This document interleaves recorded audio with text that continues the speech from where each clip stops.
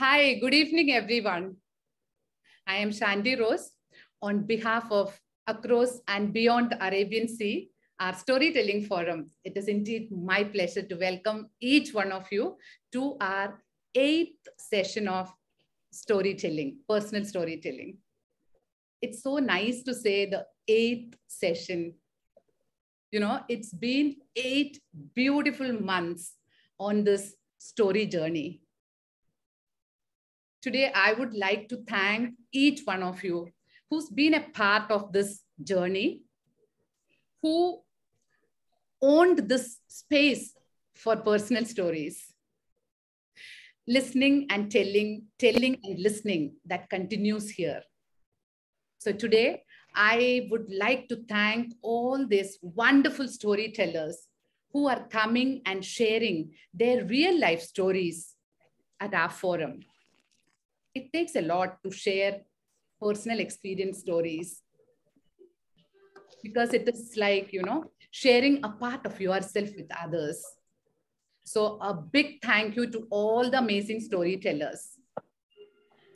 And I would also like to thank our listeners because listening starts first and that energy makes telling impactful and effective. So a big thank you, gratitude to all wonderful listeners and audience.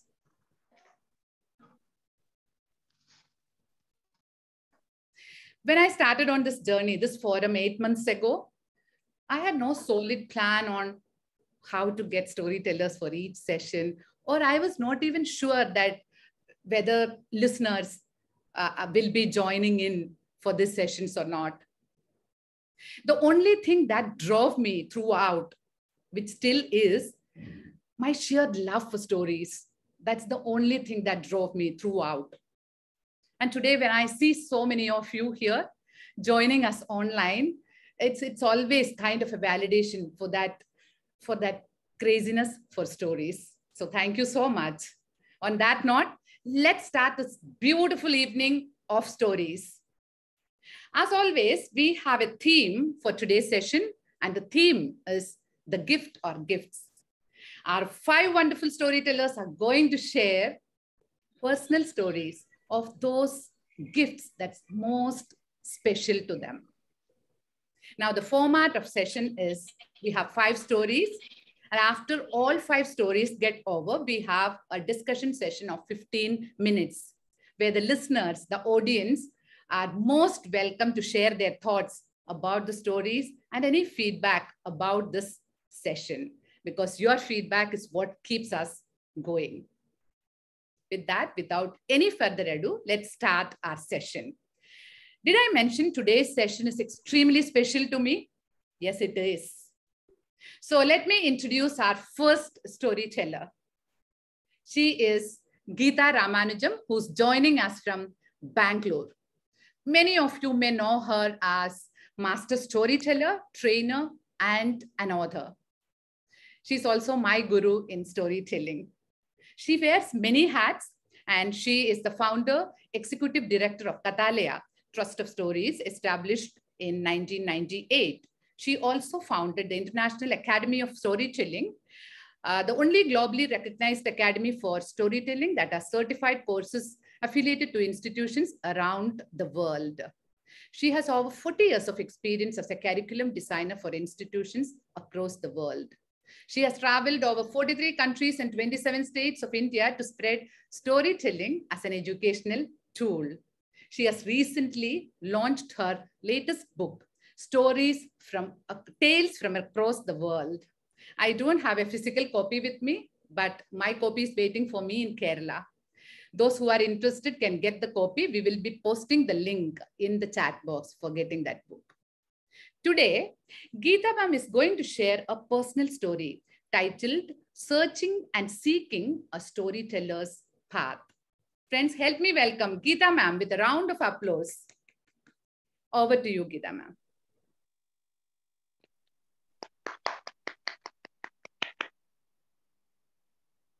Ma'am, you are muted. You need yes. Okay. Thank you for that clap. Thank you for that very, very, very warm welcome. feel so wanted when you know that people are there to listen, right? And thank you, Shanti Rose, for this beautiful session that you're conducting month after month.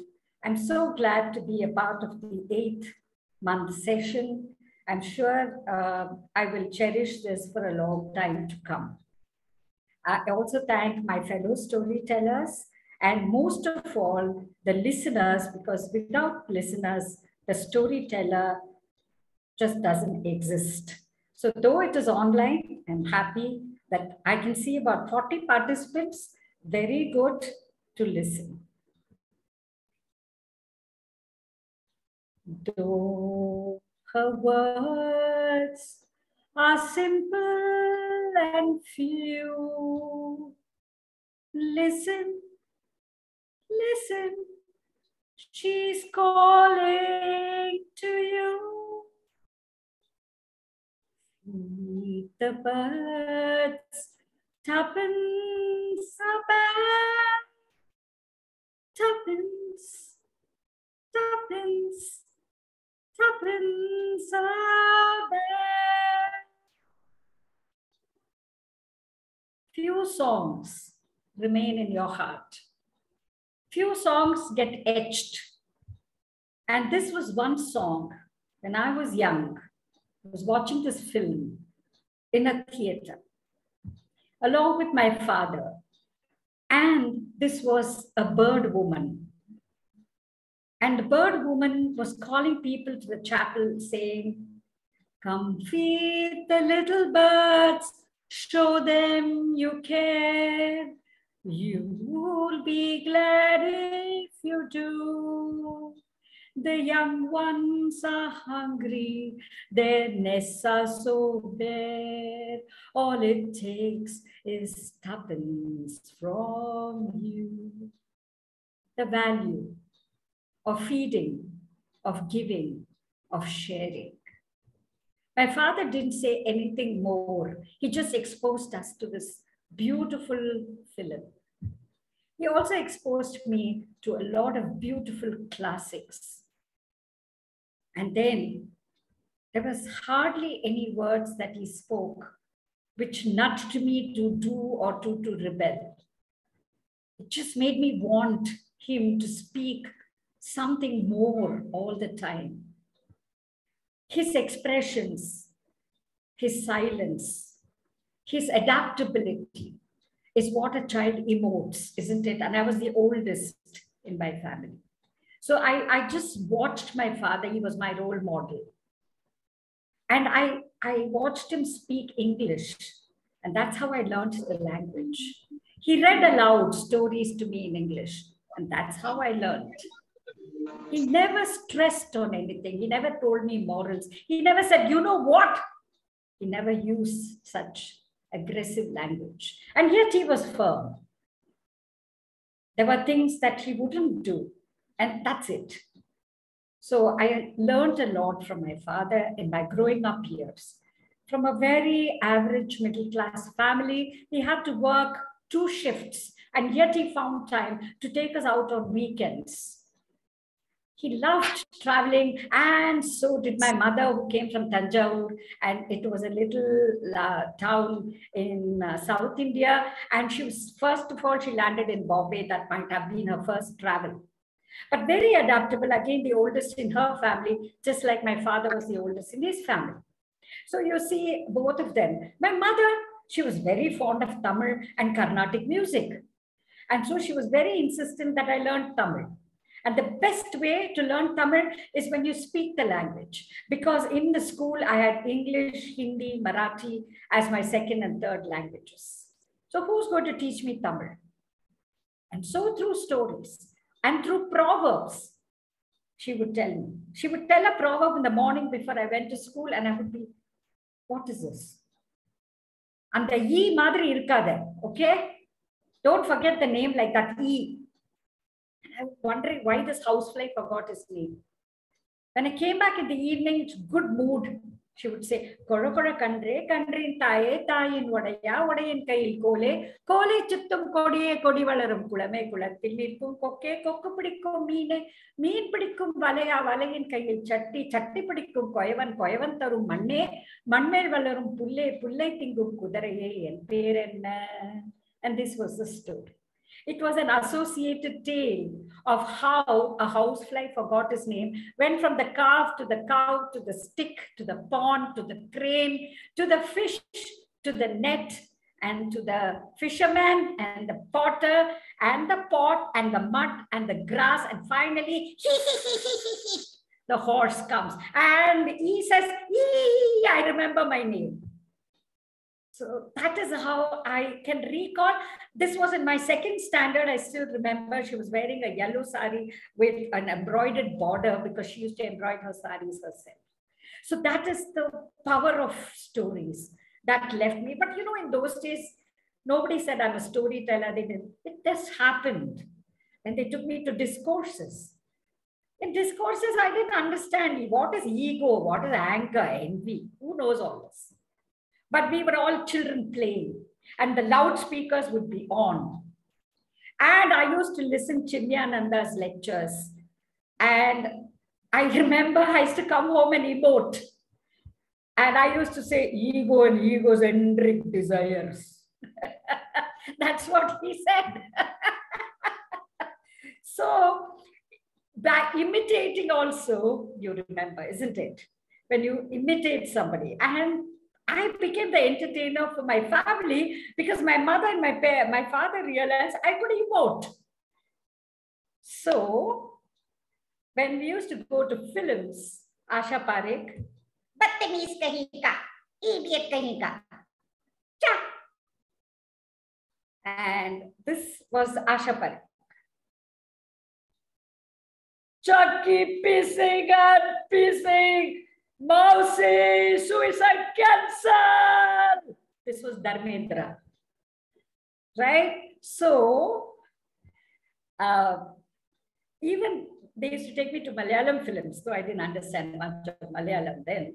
My parents exposed me to law. Panamaram, Panamaram bulichu, Panamarathiye pudicho. It was one dialogue I remembered from an old Malayalam film. So, when you're young, you're able to grasp. And then they took me to a lot of English films like Dr. Dolittle, and then cartoons. What's up, Doc? I think I saw another putty cat.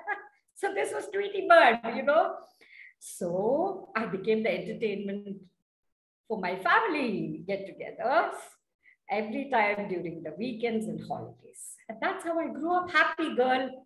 Not that our parents didn't have fights. Of course they had. And I used to put my slippers and go out and become an entertainment for all my friends. I used to go down the building and I would just entertain. So I grew up, and my father, I think I remember only one word, which he said, respond and don't react anytime. Though I didn't understand it much. And he also told me, anything that happens, ask what next. I had seen him handling crisis. So I grew up and I got married into a huge family. So it was difficult to adjust. But I remember what he said. He said, respond and don't react. Ask what next. So after I got my baby, I graduated. And then I just wanted to be a housewife. But then necessity, I got a teacher's job. And as soon as I became a teacher, the first thing I had to do was, all the children were crying. All the time, holding the mother and saying, I want to go with the mother. And so I said, once upon a time, and still that boy was crying, and his name was Rahul. I said, once upon a time, there was a boy whose name was Rahul. And suddenly he stopped crying. Because you're involving him, right? And he always had a yellow color lollipop. Okay, so it was on the white shirt. It was dripping and it was terrible, but I didn't want to do anything. So I said, Rahul loved lollipops. And he said, yellow color lollipop. I said, yeah, yellow color lollipop. And I was saying, Geeta, think. You have to go on with the story now. Okay. And you know, when one child cries, all other children cry. So everyone was crying. There was a symphony going on over there. So when I stopped and when he said yellow color lollipop, all the children came close. And I knew he had a sister. So I said, and he had a sister, and her name was, because I didn't know her name. And I said, her name is Sheila. I said, yeah, her name was Sheila. And both of them love to go for their best friends. Happy birthday. Because children love that, right? He said, my best friend is Gopal. I said, yeah. So they wanted to go to Gopal's happy birthday. And so I built this story of the mother taking both the children down the road, and they're asking for more and more lollipops. And then they stopped crying. And all the kids came together and then slowly held my hand and came to the class. Now, the best part of this whole thing was I had to tell the same story every day. So I didn't have to think of any other story. So there started, I think, a little bit of my storytelling journey. This was way back in 1982. And so from that school, I went to another school and finally joined the Krishnamurti Foundation School, where I was the class teacher, and I also became the social science teacher, which was history, geography, etc. 100 acres of land, beautiful environment. Krishnamurti's philosophy was integrated learning. And so I said, yes, I'm going to use every part of this beautiful campus because, you know, my father, he never accumulated any money because every holiday, I told you, they love traveling. So he and my mother also loved traveling. So every holiday, one LTC, and he would take us to Kashmir. They used to just travel and travel and travel. So travel was part of my life too. So I loved going out, and there was this big lake, and there I had to tell them a story about a lesson about amphibians. So I said, once upon a time, there was fish, and then there was a frog and a turtle.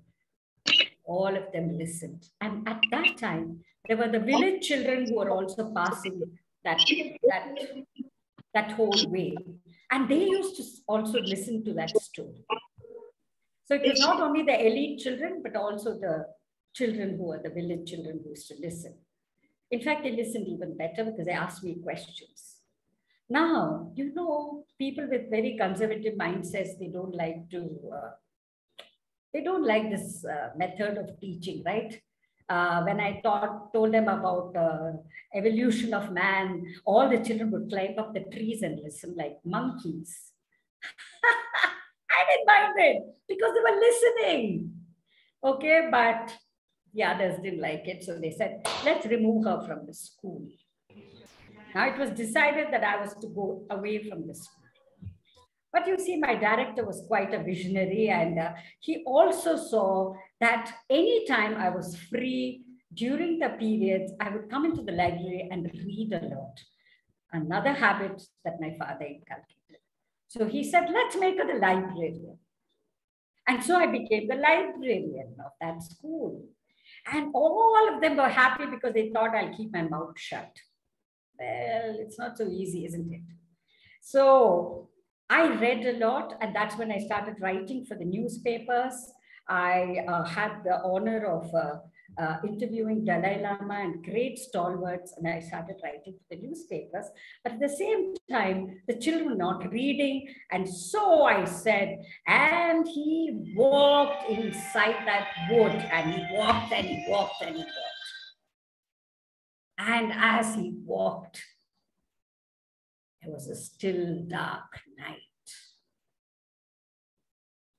Tang! The bell would go. And they would say, what happened next? If you read from page 40, you'll get the rest of Wuthering Heights. And that was how they started to go for books. And then there was a person who was overhearing this and said in 1996, hey, this is a wonderful idea. Why don't we have a workshop in the city? I said, okay. She said, let's call it creative writing. No, let's call it story talk. No, let's call it storytelling. Because those days it was not even heard. It was a new word. And so that's how, in 1996 in summer, I had my first storytelling workshop. Now again, it's all about destiny. First 5 days, I had legends and epics. And the last day, I reserved for fables because I thought children would be restless. They would want to go back. And so, once upon a time, I said, there was a lion. The lion was caught in a net. Yes. Help! And the mouse. Oh, help! If you shout so much, I can't help you. You shout too much. Not a sound. Lion moved back. Now the mouse picked the net. You told me you won't eat me. Yeah, we are friends. And so I ended the story. And the next day there was a newspaper column. Meow, sounds coming from a room. Do you want to know who this is? It's a storyteller in action. If you want to contact her, this is her number. Because the regional manager of Times of India had sent his son for my first workshop. And so the stars changed that day. There was a lady passing from Madurai who had 5 schools. She saw this small newspaper. She saw the number. She called me up and she said, Geeta, you're coming to Madurai to train 300 teachers from my 5 schools in the art of storytelling. And I said, I don't know anything about training. And she said, oh, you can, you will. So that was how my entire life changed and 360 degrees. And that's how I became a storyteller. Well, there's a lot of things that started after that because sustaining an organization is not easy. I made it into a Kathalaya trust, but we started with 1,500 rupees. 3 teachers, we invested 500 rupees each, and that's how we started Kathalaya. Well, it was a risk, but I think there was something deep inside me. And I again thank my parents for that. My father always said, you should be willing, you should be wanting, and you should be wishing. And never take a step back. So that's how I started storytelling. And I always end my story with a little story. So once upon a time, there was a cat and she had 3 little kittens. And these kittens were suckling. And the cat was relaxed. And at the door, there was a street dog, mouth-watering. The cat was cool. She turned and she did boom! And the dog ran away. And the 3 little kittens looked up at the mother. And the mother said, it's always good to know a second language. So I have always asked people to use storytelling as a second language. Thank you so much to all the listeners.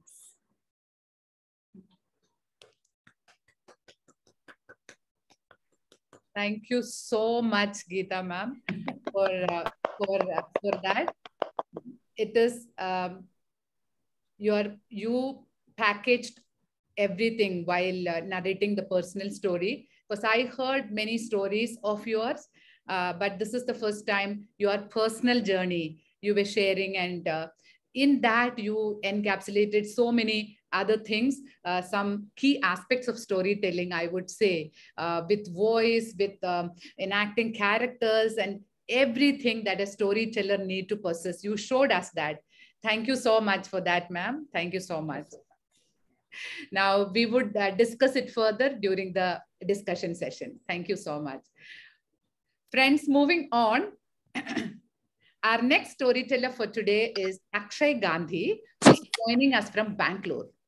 Akshay is a theater artist and practitioner. His work has been performed at prestigious venues, including Stanford.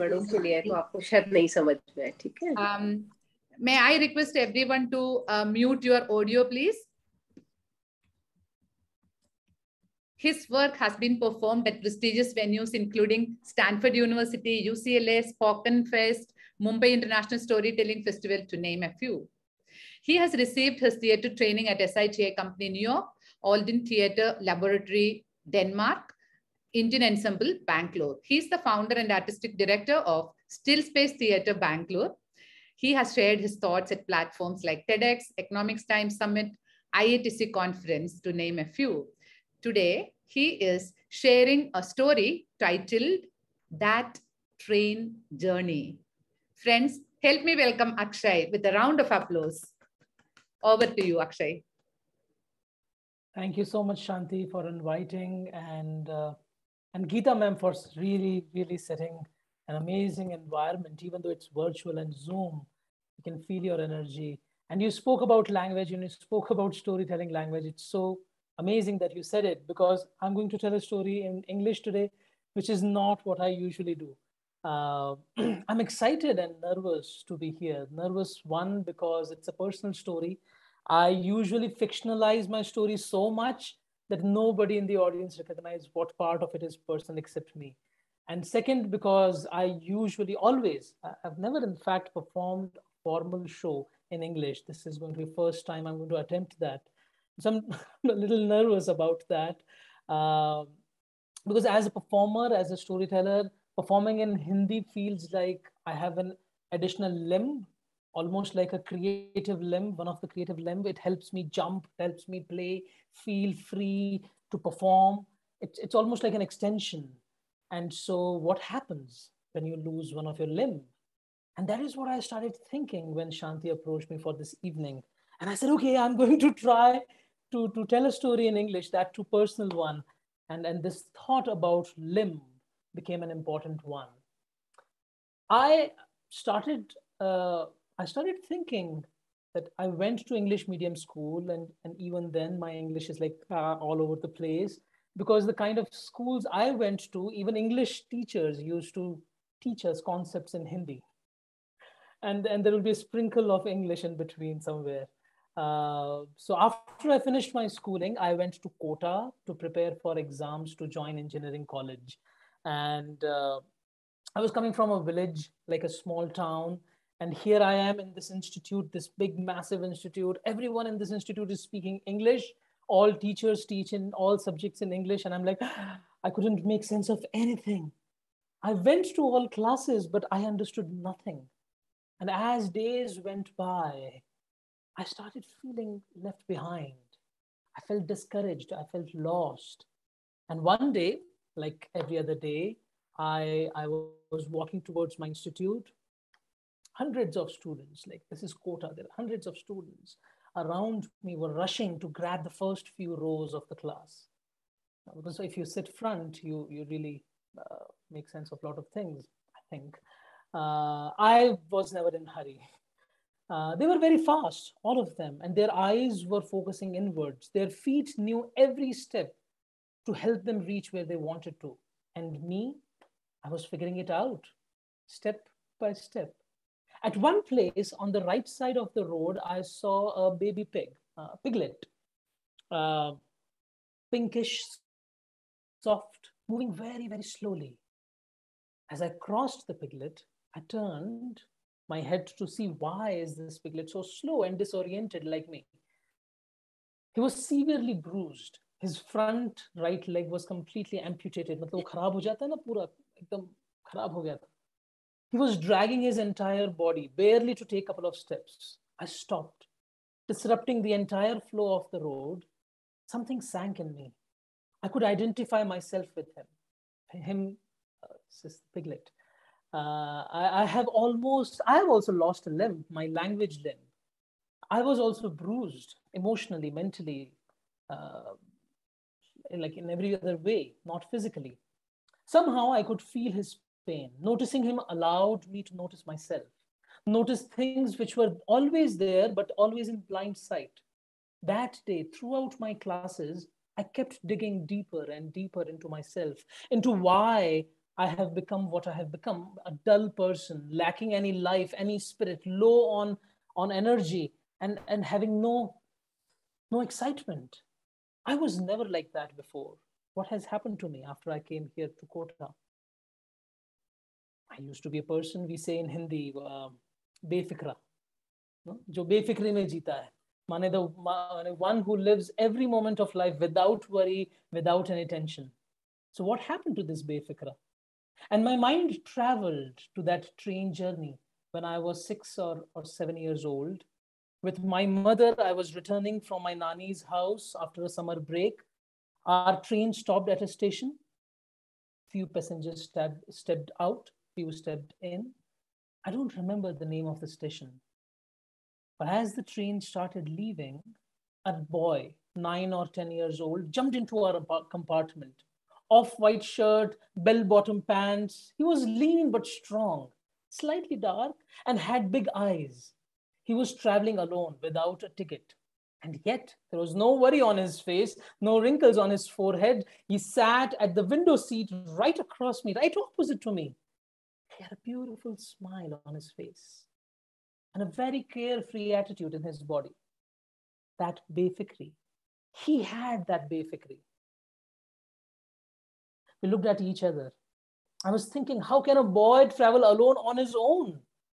As his smile widened, my lips followed. And without me knowing, I was smiling too. We know we are friends now. When you're a child, how easy it is to make new friends. We ate ajwain paratha with aloo ki sabzi. We played with toys I was carrying. We spoke about everything. I mean, everything which kids have in their life. I don't remember his name, but I remember his life was very different from mine, and I was fascinated by him. He took me closer to the door of the train. वो जो दरवाजा होता है train का चलती हुई train में. Taught me how to stand there without being scared. Besides the door of that running train, my body started absorbing that befikri which this person had in abundance. And we stood there for what might be an hour or so until the next station arrived.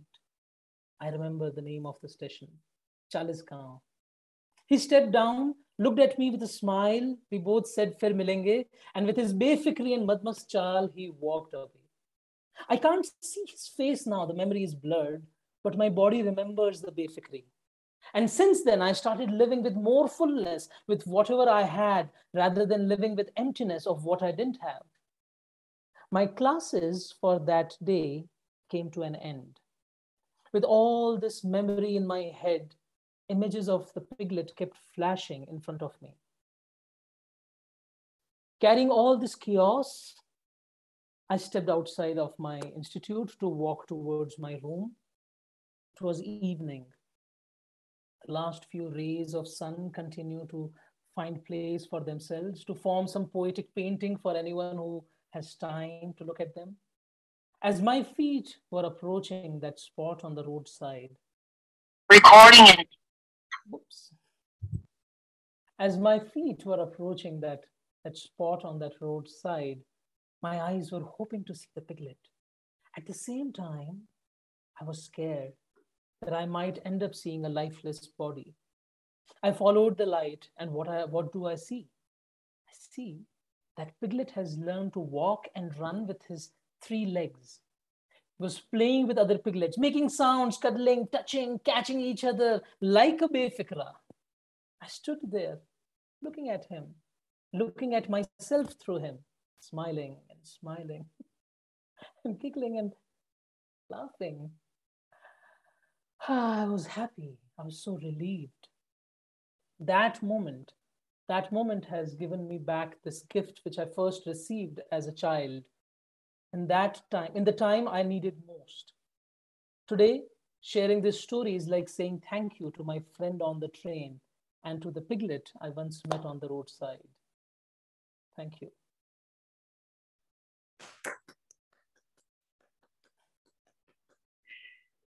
Thank you so much, Akshay. The gift of befikre, that's what I am taking from your story. I think that's the gift all of us need the most. And the way you narrated, it was straight from your heart, and we could feel. And I don't agree with you when you say you are English or whatever about the language. And also I was just thinking, you described that dull person earlier, and now when we see, however, I felt that you radiate a certain energy, even in this box of Zoom, and which is very, very positive and inspiring. Thank you so much for that wonderful story, Akshay. Thank you. Thank you. Thank you, everyone. Thank you, Shanti. Moving on, my dear friends. Our next storyteller for today is Mrs. Ridwani. And I will save her introduction for her story to get over. That's what she requested me. So we will hear her story first, and then I will introduce her.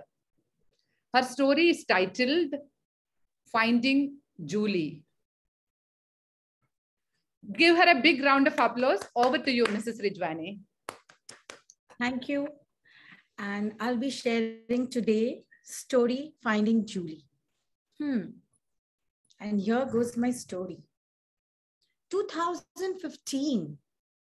After 19 years of being married, Devina was looking for her old friend Julie. Julie was lying underneath layers and layers of memories buried in a dark corner. After pulling away the layers, Devina finds Julie. Julie looks surprised. Why are you looking for me after all these years? It's been 19 years since we last met. You never bothered to look for me before, she asks Devina. Now, before Devina responds to this, let's get some backstory to understand what's going on. I'm sure you all must be curious to know who Julie is and why Devina is looking for her. I too wonder what happened.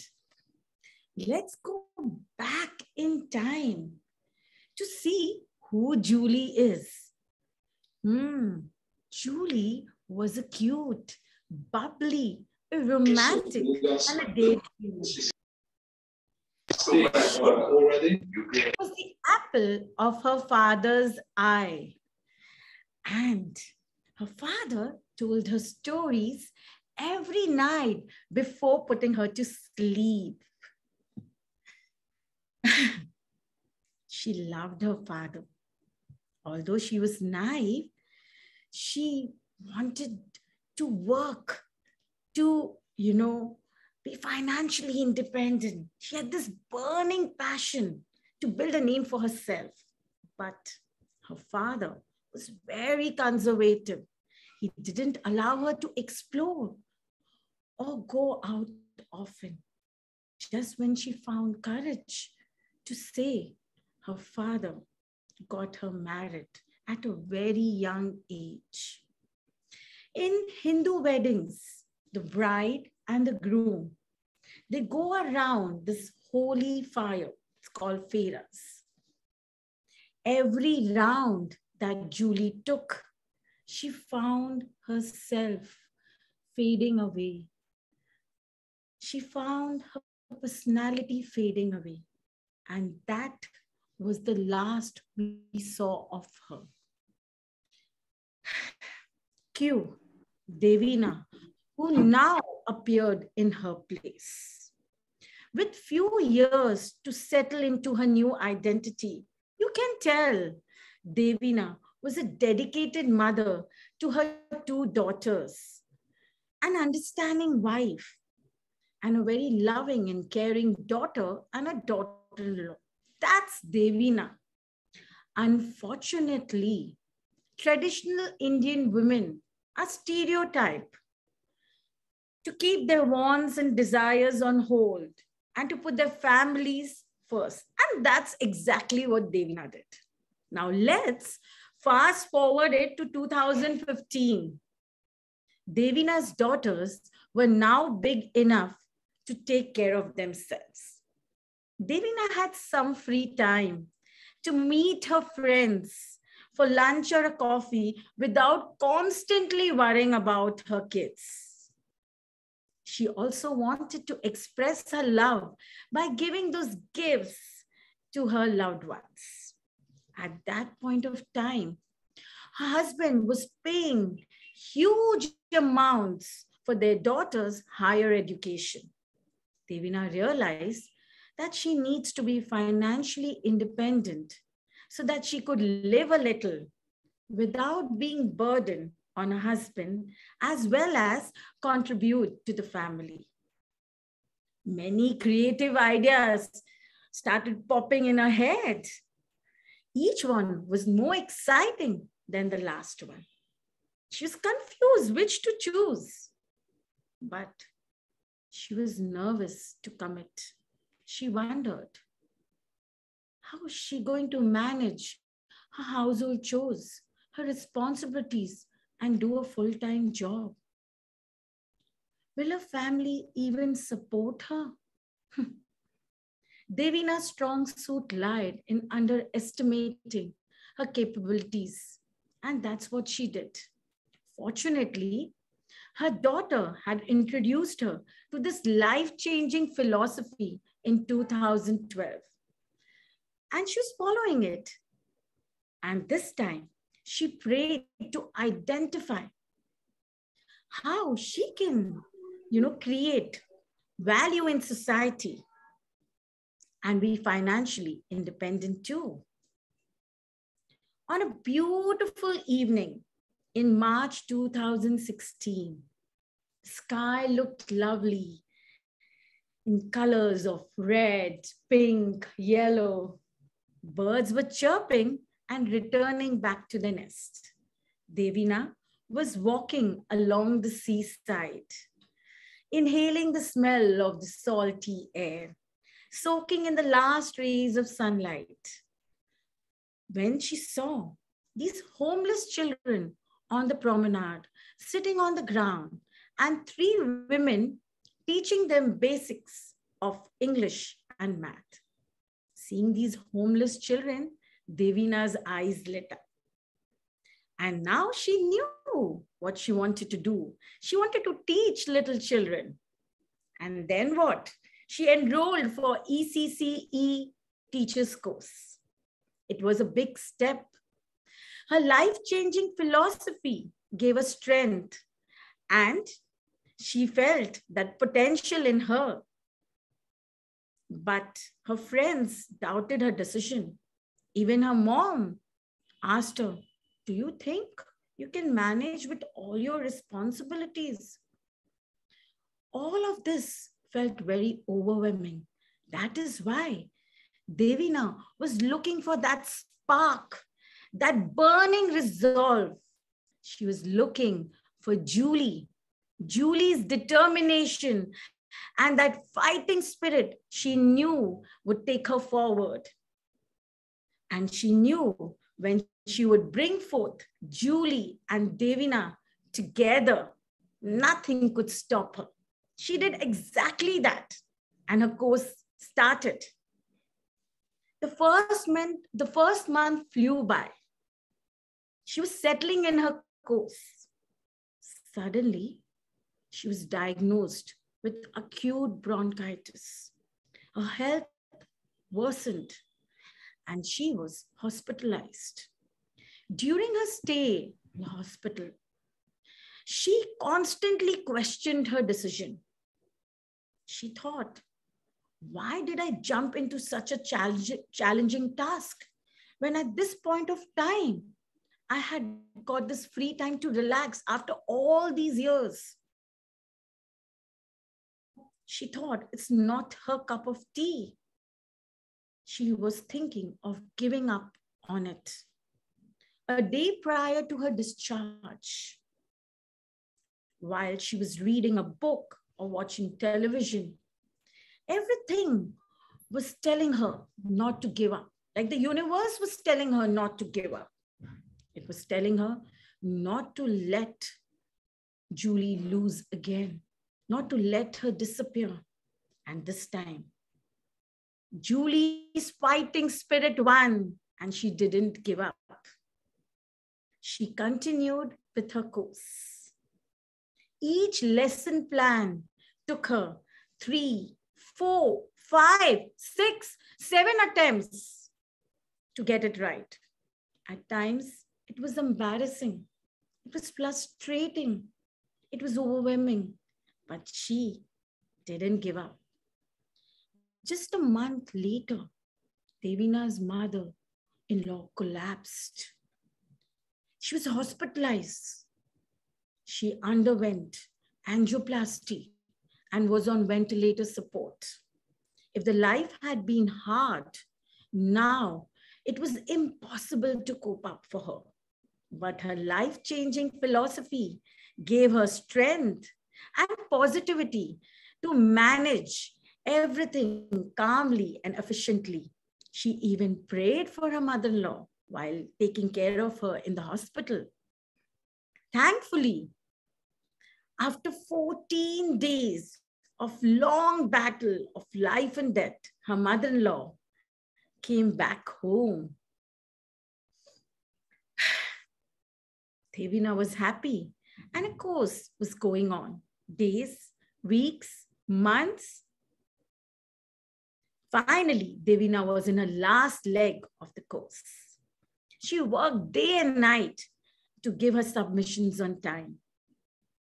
She prepared for her exam, and guess what? She passed with flying colors. She even got a job in a prestigious international school as a teacher, but she didn't want to work there. During her course, she had discovered that she wanted to incorporate humanistic education in her lesson plans, and she wanted to do it in a creative way. That's why she enrolled for a storytelling workshop. And while, going for that course, she realized that is what she wanted. That was her calling. She wanted to be called as a value-creating storyteller who could enable children to tap their inner potential with her magical act of storytelling. Storytelling further helped her to keep her inner child alive, her Julie, while helping young children to heal, to be happy. This was the reincarnation of Devina. This new Devina came up, taking the best world of both individuals, Devina and Julie. And my dear friends, I'm happy to share with you all. Here is your new Devina, a passionate storyteller. Thank you.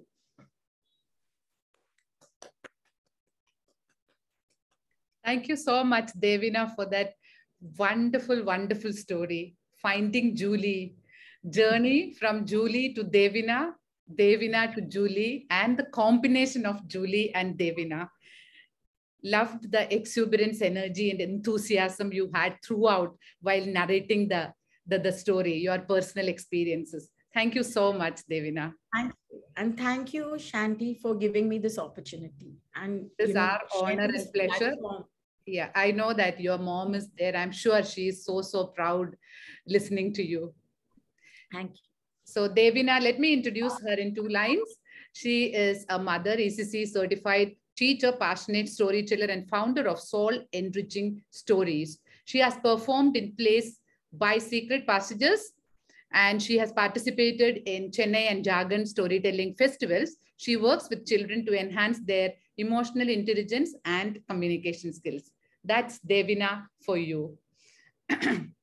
Moving on, our next storyteller for today is Vaijayanti Pakala. Let me introduce her. Vaijayanti is a verbal ability, verbal logic, personality development expert, certified train the trainer in soft skills and personality development from HSBC with a career span of 20 years. She has her own training center, Abhyasam, and has traveled across Europe and Australia conducting workshops.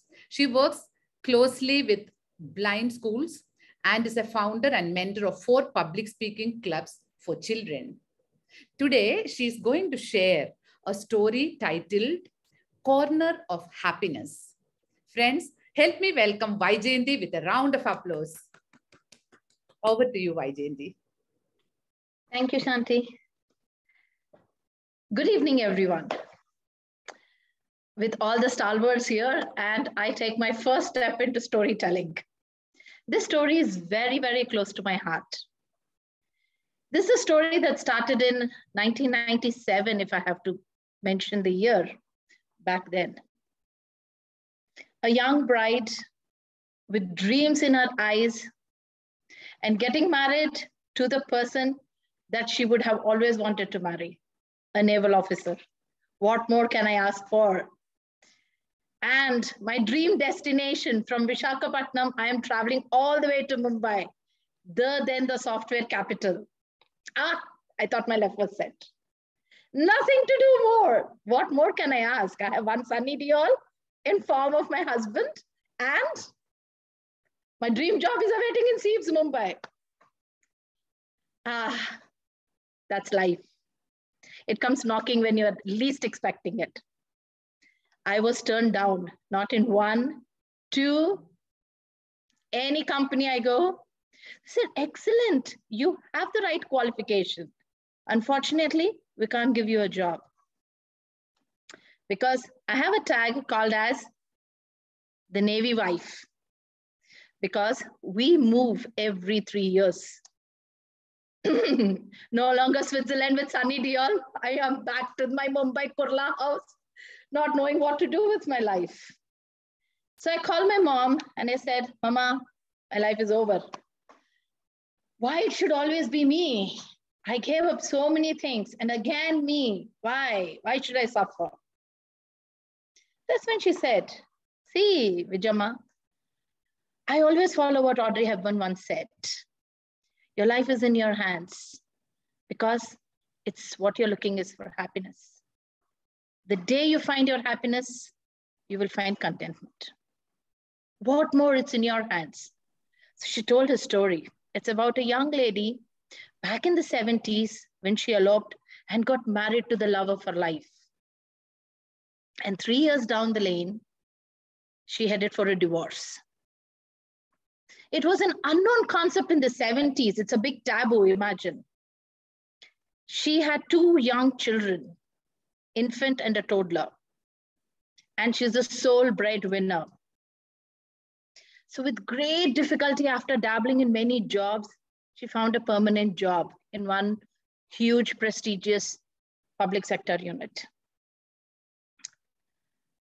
There is life, wherein you see, being a divorced lady, a mother, and taking care of kids was always a challenge. She was circumvented for promotions, everybody making fun of her, never finding a place or recognition for her.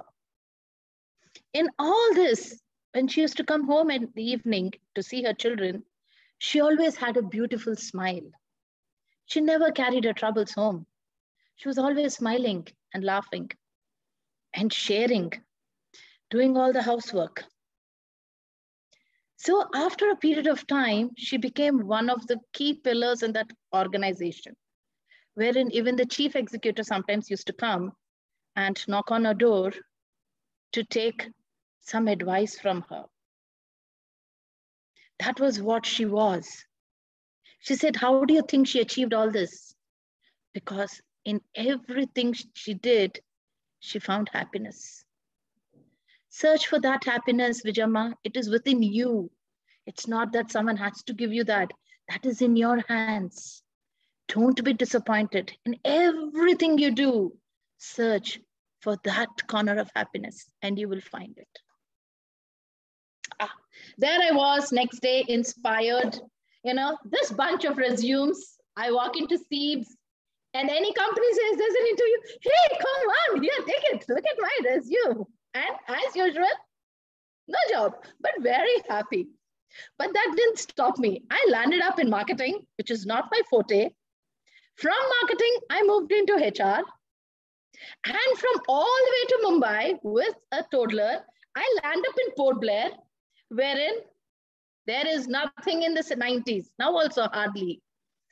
The day starts and the day ends with you praying, oh, today there's rainfall. Wow, we have sunlight. Thank God there are no creepy crawlies in the house. So that reminded me what my mom said. Okay, there's no job, there's nothing to do. Should I sit and wallow in? No. There I picked up my third PG, an MBA. I was already an MCA and an MSc with no job in sight. Now I have third post-graduation. And all the way we moved back after 4 years to Visakhapatnam. And the story is the same. My hometown, yet no job in sight. And me always saying, what should I do? What should I do? There comes knocking, called training. And they said, Shanty, why don't you train children? I said, me? Children? I have never done it. They said, try it. There's no harm in trying it. Okay. So here I go. My first class was for the cat training, and I was supposed to teach them grammar. Nouns, pronouns. I was thinking, what will I teach almost graduates? Grammar? That too, noun and pronouns? Believe me, when I went there, I realized there is a lot to teach. That was then. Comes 2005, I have my second child. And again, with a lot of frequent transfers and movements, it's quite common being a Navy wife, as I said. This lady who was my inspiration was diagnosed with cancer. The doctor looks up to her and says, you are an educated lady. How come for 2 years you did not go and meet a doctor? How do we tell that chap? We have been to doctors, but nobody diagnosed. So finally, after 8 hours of surgery, he comes out and says, she has 6 months to live. There she was sitting in front of him. He said, are you sure 6 months to live? And he said, yes, 6 months to live. She came out and said, wow, I have 6 months to live. Can you beat it? I can live for 6 months. Imagine if someone had been given a death sentence and you know you're going to live for a limited period, what is the first thing we do? We cry. And here she was happy. And then she comes out, and after chemos and radiations and many sufferings, she never let go of her smile. I've never seen her without a smile, always smiling. There were times when the doctors used to send terminally ill patients to her so she can counsel them. And she successfully survived for 4 long years after that. And till to date, she's my inspiration. She's none other than my mother. I've seen her many years in 2 saris, in a pair of saris. That's what she survived for many years. To a cupboard full of clothes. Always the same smile. Never I have saw her lost her smile. So 10 years down the lane, when I started training, my first one in 2012, there was a blind student who had come and said, ma'am, nobody are willing to train me for CAT. What should I do? I looked up and said, CAT, that to a blind student where someone wants to go for a common exam as prestigious as CAT with not taking up any special reservation is quite challenging. Yes. When he did it with 99.7 percentile, I said, yes, that is where my calling comes. So I knock on the door, and through Rotary Club, I could get into 2 blind schools and I could train them. With children grown up and settled, I am very happy, contented, because I am there. And yesterday was also my testing period, because I met my husband after 3 years in Qatar, in Doha. I was so excited, packed my bags, and I land up in the airport to know that I have to undergo a 7-day quarantine in a small 1-room hotel. What should I do? Cry? No. That's when I remembered her. Smile. This too will pass. As she rightly said, in anything you do, find your corner of happiness. And yes, that's what I learned from her. I find my own happiness, and I'm sure you all can do it. Thank you, Shanty. Thank you, everyone. Thank you so much, Vaijayanti, for that beautiful story of smile. Corner of happiness. We could all understand the corner of happiness is within. It's not outside. We need not have to look for anyone. I love that smile that was so luminous on your face, which I could say that the same smile of your mom's, which is your inspiration. And thank you for sharing this story, this inspirational story with us today. It was, full of exuberance. It was not at all sad. It was highly inspiring, highly energetic. Like I said, that smile, that's what is sparkling throughout in your story. Thank you. Moving on, my dear friends, our next storyteller for today is Mrs. Malini Saini. She is originally based out of Doha, but right now she's joining us from Kerala. Mrs. Malini Saini is a passionate English teacher in high school and colleges for over 4 decades. She evinced a keen interest in reading, writing, gardening, traveling, and interacting with people.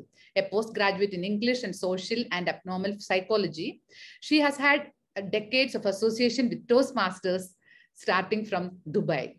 She was the first lady Toastmaster to win the Best Speaker in the International Speech Contest, the first lady Distinguished Toastmaster, and the first to start Gavel clubs in Dubai, Abu Dhabi, and Kuwait. Today, she's going to share with us a story titled Gifts, a Change in the Concept.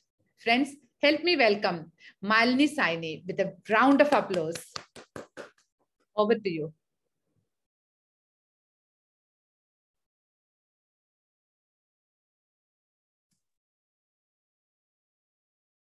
Namaskar, friends.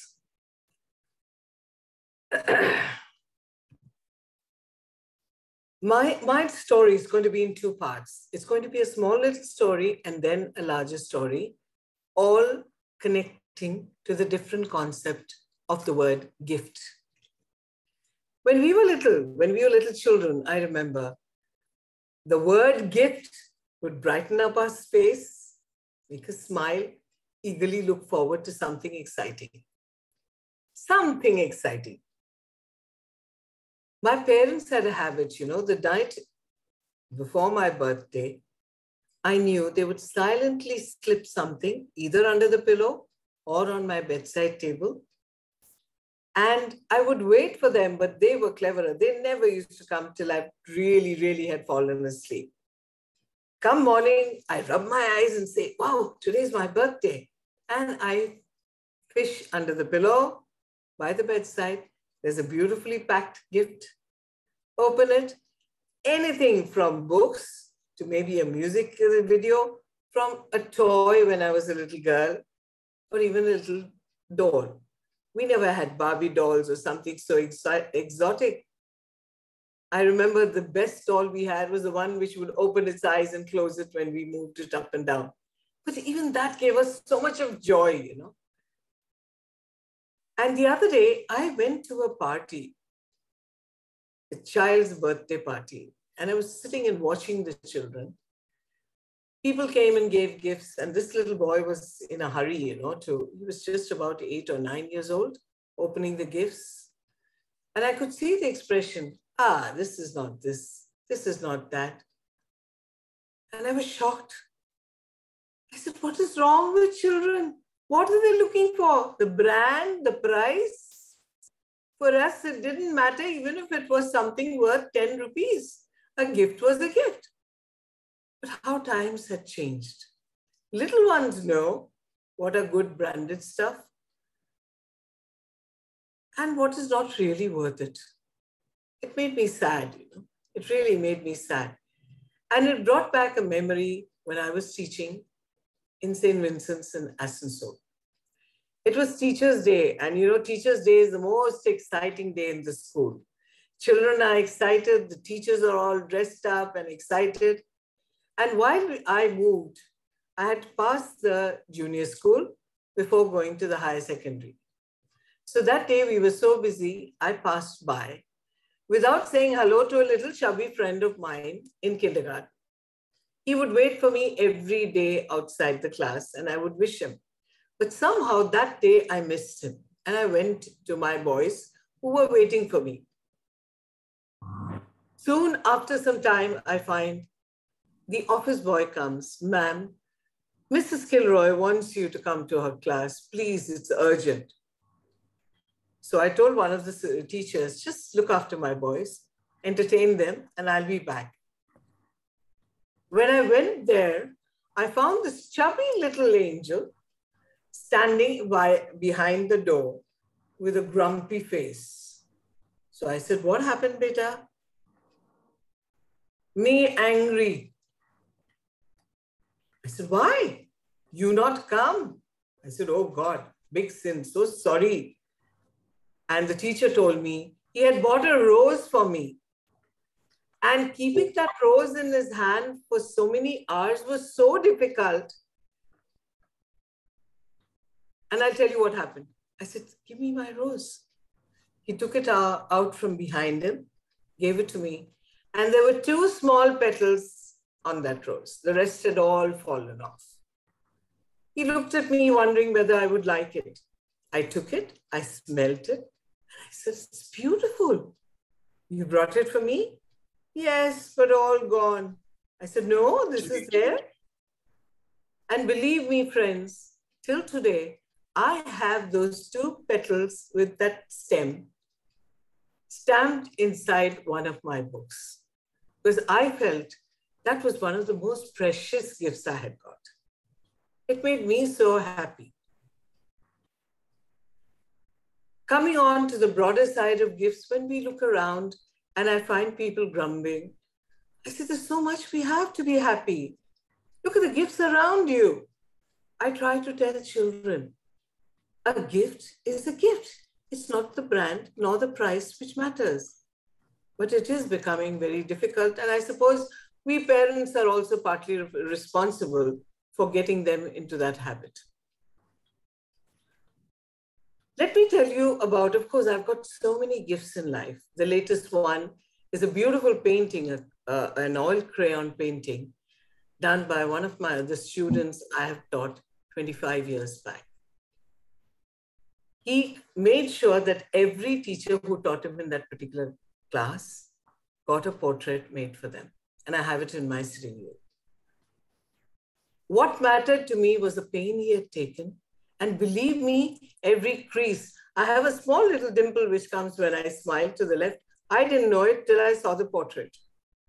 So can you imagine how acutely they kept looking at us while we were teaching them in class?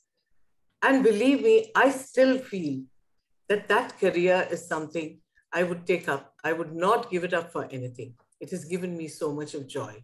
The gift of joy which I received from those little children. Little children in schools and colleges also. But they were still like little children. God's biggest gift to me came in the year 1978, when my first child was born. When I took up the baby in my arms, you know, I realized what motherhood was. We were preparing for motherhood, reading books on it, but nothing like experiencing it in person. And I took the baby in my arms and I looked up to God and said, thank you so much. I felt my life was complete. Years passed, and I still remember when he was a little toddler, about 3.5 years old. Or was it 4 years old? Yes, 4. He was in nursery. I had guests at home. I was laying the table when this little one comes like a tornado, almost knocking me over. So I gave him a shout and said, can't you behave yourself? I saw him going into his room. Then I got busy with the guests. And after everybody had gone and I had cleared up, I went back into the room.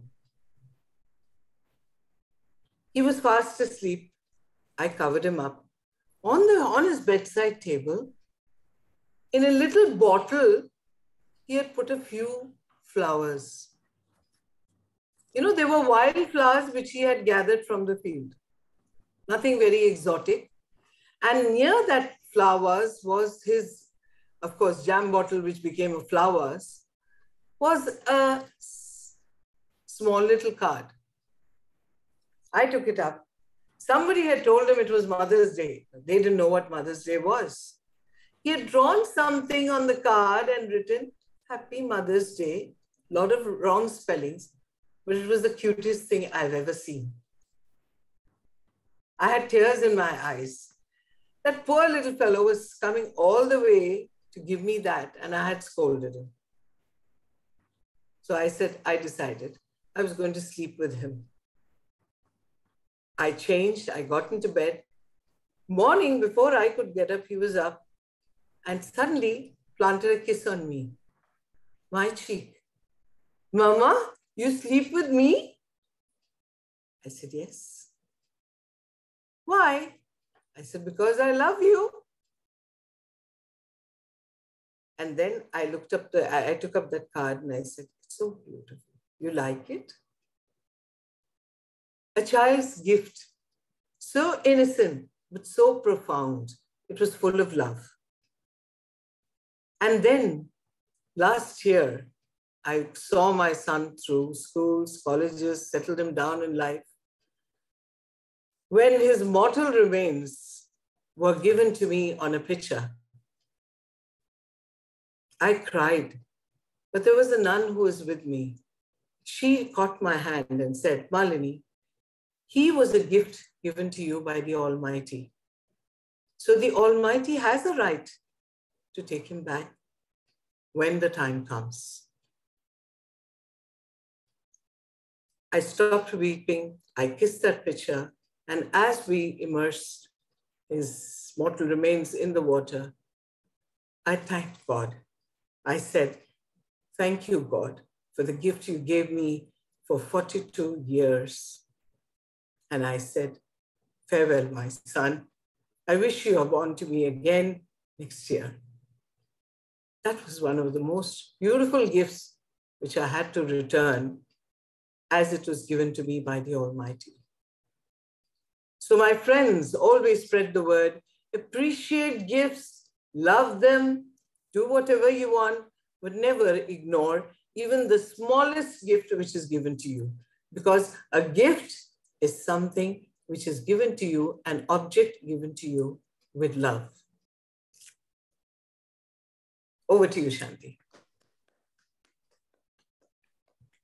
Thank you so much, Malini ma'am, for that wonderful, wonderful, heartwarming story. You spoke about meaningful gifts that make us smile, that make us joyous, sometimes that make us less sad, hopeful, to find peace. Gifts have a lot of meanings, and you narrated it the best way, Malini. That's what I call you generally. So thank you so much for sharing this personal story with us to remind us of the value, real value of gifts that is from the heart. Thank you so much. My dear listeners, what an evening we had with 5 beautiful, beautiful stories from these eloquent storytellers right from Geeta ma'am, Akshay, Devina, Vaijayanti to Malini ma'am. It was amazing. Different stories, different perspectives, but we could, as a listener, I could relate with each one of you. I loved each and every one story. And once again, I thank each one of you for choosing my forum, our forum, to share this story. And thank you so much. Deep gratitude. Now the forum, the floor is open for our dear listeners to share their thoughts about the stories. Please raise your hand, say your name, and share your comments. Yes, Sunny sir.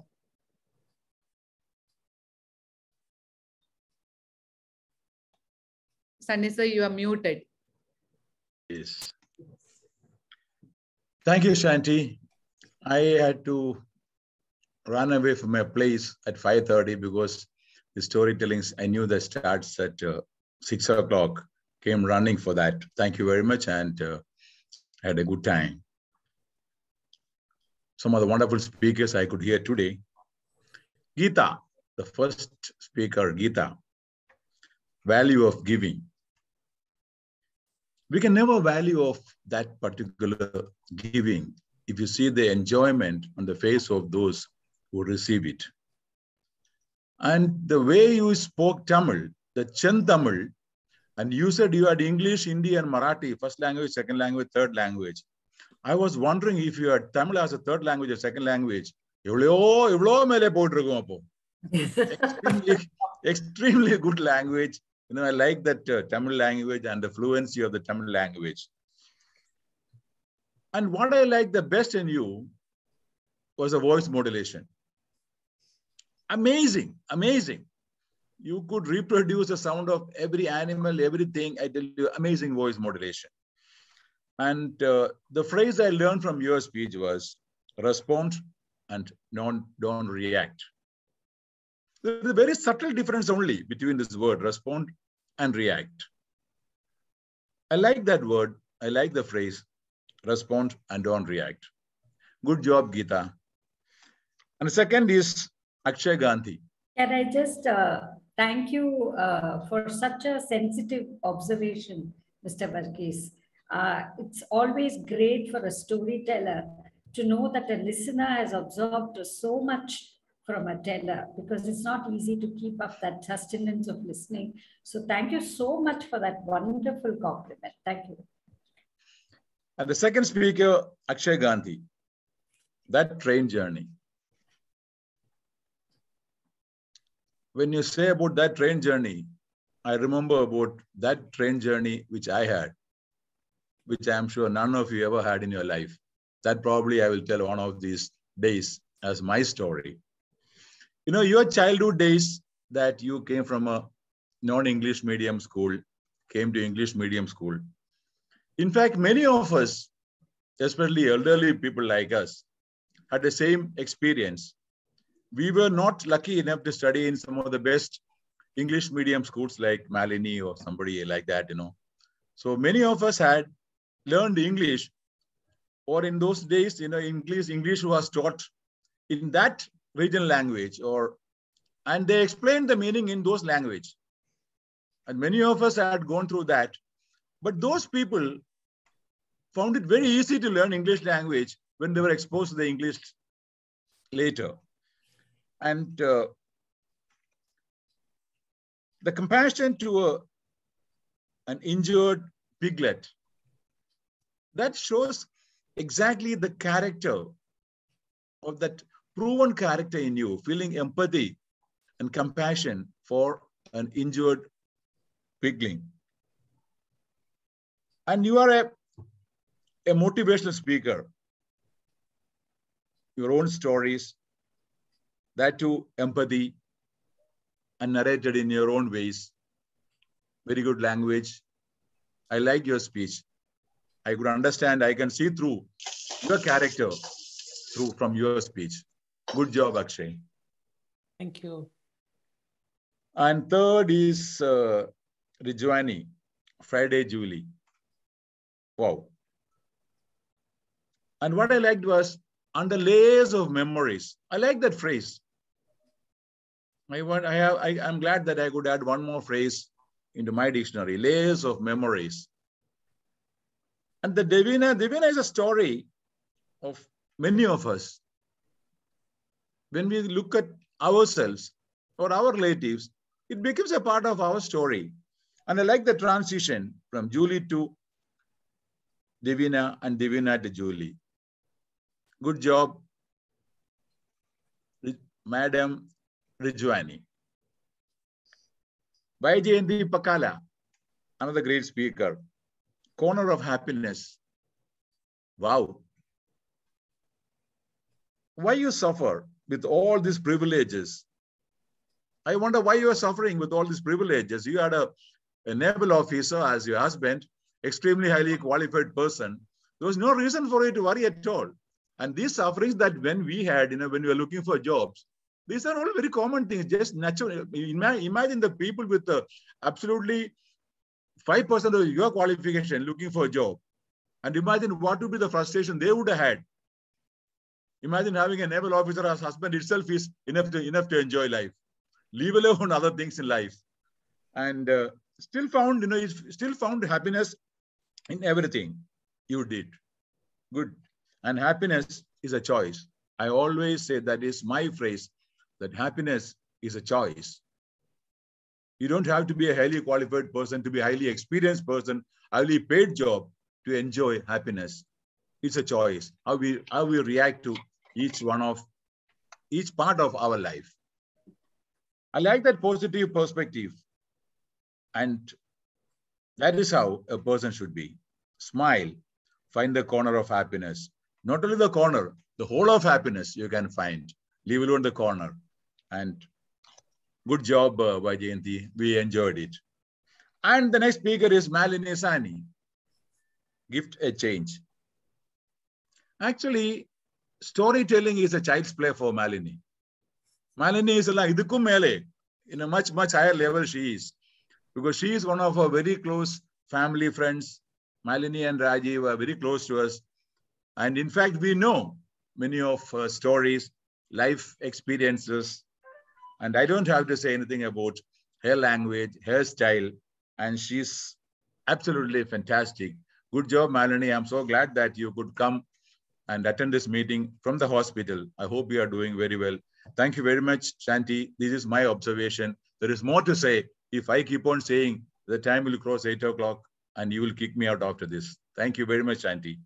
Thank you so much, Sunny sir, for that comprehensive feedback or the thoughts that you shared for each story. You actually made notes. I could see that, and you were describing. Thank you so much. Actually, people like Sunny sir, who are attending these sessions and giving this kind of feedback is what keeps this going. Thank you so much, sir. Pratibha raised hand. Next, Pratibha, can you please unmute? Hello, good evening, everyone. Evening. And first off, I would like to give my gratitude to Shanty for this amazing platform. It's like 1 hour of like 1 hour you take journey through different emotions, different stories, and you don't realize how 1 hour passes when we attend your sessions. So thank you so much, Shanty. And each story was like one story, each was one better than the other. You one emotion, like it began with a highly energetic story, and then it went on to lot of life lessons. So a big hats off to all our storytellers. Each one of you are amazing.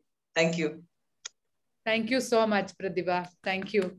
While moving to the next person, let me request Geeta ma'am, her new book, I said the new book is launched. Whoever is interested can check that book out. If you have the link, ma'am, can you please post it in the chat box? You are muted, ma'am. Shanty, I sent it to you on WhatsApp because I'm so bad with technology. All right, I will take that. I will take that at book. I will do that right away. So here is the book, and I think you would all love it because each one, just like how Shanty is doing these episodes, each one has a preview to the story from where I got it. I had written 5 pages of preview for each story, and it all got cut down to 1 paragraph, but very succinct. So you'll know exactly from where I got that story and how I found that story. So there's one before and after of the story. That is just a little fact and little bit of learning and little bit of discovery for each story. So people will know something about the place, about the teller, about its culture, everything in that story. So that's how this book has come out. And I'm sure most of the stories are something that I really personally felt very close to my heart. Picked up from mountaintops to lakes to forests. Stayed in the forest for 3 months, and that's where I picked up one of the tales, and from a symphony orchestra that I attended. So I've had a lot of experiences of my own life, and I hope to bring that out also as another book soon, which might be launched very soon, because I didn't want to make it bragging or boring, but just make it like, another story, but real and real life. Like, that's what I wanted to. So this book has been much appreciated. Thank you to all those who have been reading it. So please get a copy of the book. It's not too expensive. I think it's $2.99 on Amazon.in. So if you just go to Amazon.in and put Tales from the World, you will, I'm sure, procure the book. And I'll be very happy if you'll also keep in touch. That'll be lovely. We'll have. Can you show me the book again? Excuse me. Here, you want to put a gallery view? I can show it. Okay. Yes, I can. Yeah. Thank you. Thank you. Thank you. Thank you, Geeta, ma'am. And I'm Yeah. going to post the link in the chat box so that people who are interested. And it has, lovely illustration. Oh, so nice. Very yeah. nice. I'm Usha. Thank you.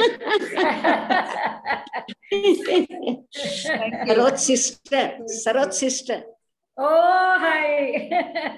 Yeah. So very nice session. Very nice session. Really. Thank you. Thank you. Thanks. So much. Thank you. Thank you. Thank you. Sri Karuna raised hand. Can you please unmute Sri Karuna?